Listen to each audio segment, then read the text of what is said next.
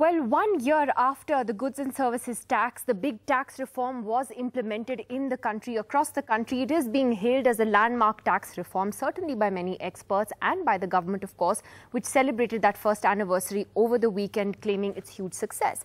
But there are others, including experts and, of course, the opposition, that say it's not quite worked out the way that it should have. And here to talk to us about that is the Vice Chairman of the NITI Aayog, Mr. Rajiv Kumar. Mr. Kumar, thank you for joining us on NDTV today.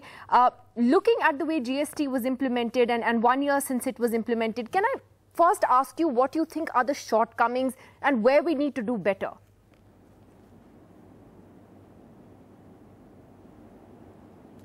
Before I talk to you about the shortcomings, Nidhi, let me sort of just mention that in every other country which has implemented the GST, it has taken at least 2 years for it to stabilize, and this is a fact that you can check.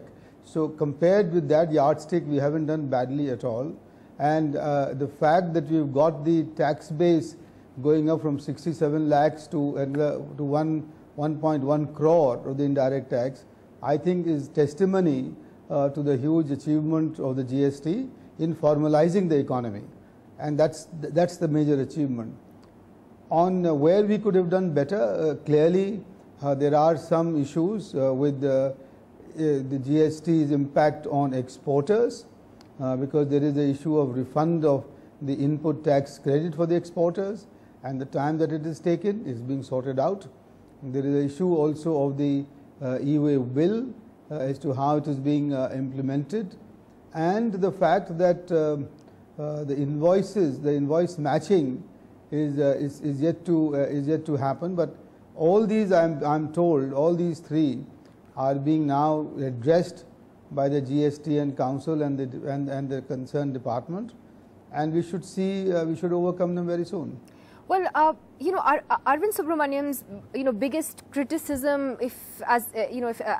for want of a better word, of the GST has been that 28% slab, and he has been saying that, it is time to remove that slab. And in fact, he had argued in the beginning as well that perhaps the GST structure was a little too complicated. He always wanted fewer slabs.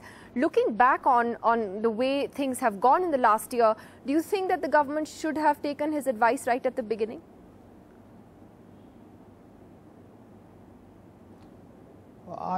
With all due respect to Arvind, I disagree on that, because I think, just for the reason of revenue neutrality, you couldn't have a single tax.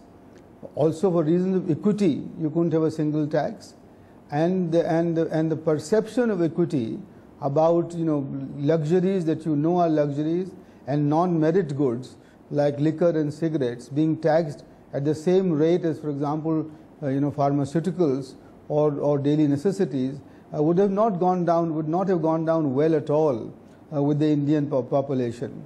So it's very well to cite theoretical reasons and the first best models for any policy measure, but we have to ground it in our own realities. And so I think the present structure has served us well. However, I do think that we need to collapse it in a two-rate structure, or a maximum three-rate structure actually, going forward: a zero, a middle level, and then one for luxuries and non-merit goods.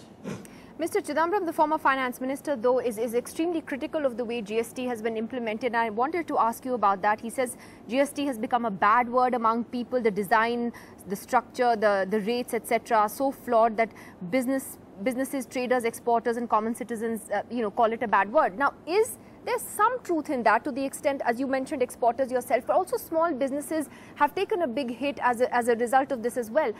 I'm sure you would agree that those are issues, as you acknowledged yourself earlier, need to be addressed more quickly. Yeah, but I'm afraid Mr. Chidambaram is now beginning to sound more and more as if he's in the support of those who have been evading taxes and those who don't want to be formalized, or those who want to remain outside the tax net. And I wish he hadn't said that.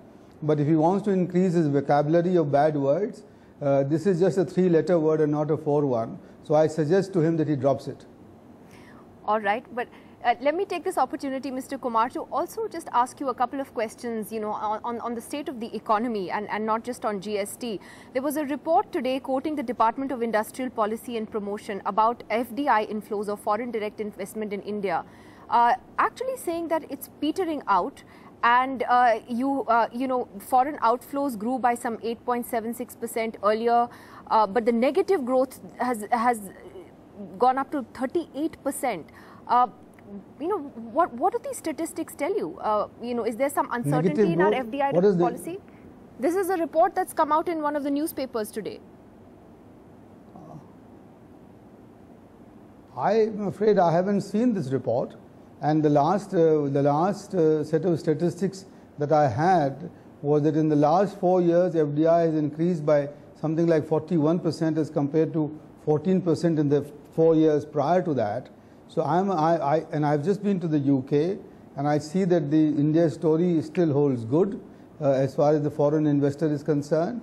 You know, there is no doubt an issue of portfolio investments having flown back in the last 8 weeks, simply because of the Fed rate hike and because of what you can call, you know, the US asynchronous growth in the US economy, which has grown much higher.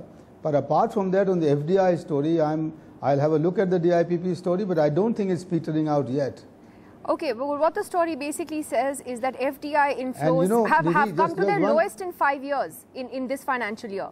That the growth rate of FDI, of foreign direct investment into India, has dipped to a 5-year low. That's what the story is saying.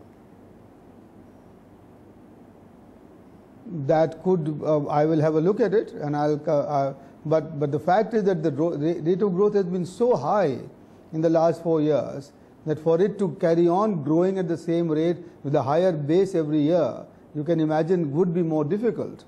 And, you know, so therefore I don't, you know, I don't sort of, you know, consider that a loss as long as there is a growth, you know, and as long as the 4-year period is better than the previous 4 years.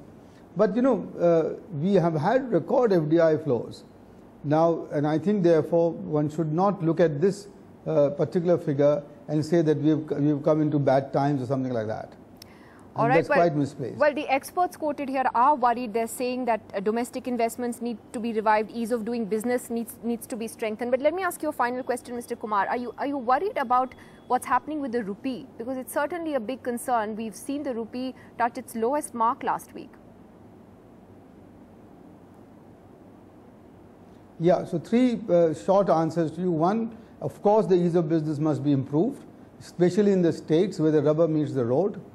Second, on the FDI, on the state of the economy, you must have just seen the figure that the manufacturing PMI is about, I think it is 3-year high at 53 in this last month. So the manufacturing is seen a smart jump, and therefore means that the economy is recovering. And on the rupee depreciation, you know, it still remains relatively overvalued by about 4 or 5% compared to our real effective exchange rate with 32 currencies.